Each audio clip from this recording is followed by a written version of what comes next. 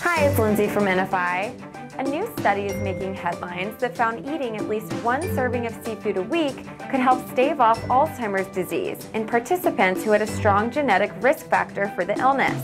The study also found that the elevated levels of mercury in the brains of those who ate the most fish had no negative impact.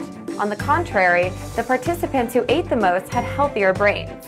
The Alzheimer's Disease Research Center at the University of Pittsburgh said, quote, "The evidence is quite clear that people who consume healthier forms of fish, which are baked or broiled rather than fried, are going to end up with healthier brains." We also saw talk of seafood's health benefits in a Twitter chat this week, hosted by Dish on Fish, run by NFI dietitians, and well-known dietitian, author, and media personality Mitzi Doolin. Mitzi talked about the recent dietary guidelines recommendation to shift to fish by providing tips and recipes to help Americans eat seafood at least twice a week. If you missed the chat the first time, search the hashtag #ShiftToFish to find lots of great content. And until next time, we'll see you on the web.